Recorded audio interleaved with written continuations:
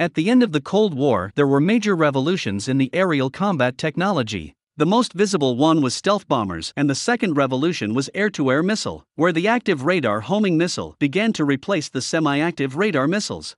Semi-active missiles have lot of limitation. The missiles only have a receiver and require the launching aircraft to use its own radar to designate an enemy aircraft for the missile to engage. So the launching aircraft must keep its radar pointed at the enemy aircraft. If an aircraft is destroyed or the launching aircraft is forced to maneuver by other missiles or aircraft, then the missile will break lock and go dumb. On the other hand, an 𝐅𝐸 missile seeker has its own radar transmitter to accompany a receiver. The aircraft can be free to maneuver after launching a missile at enemy aircraft, as the missile will fly until it goes pitbull, activating its seeker and homing in on the aircraft by itself. The first real operational 𝐅𝐸 missile was the AIM-54 Phoenix to defeat Soviet bomber fleets before they could launch their anti-ship cruise missiles,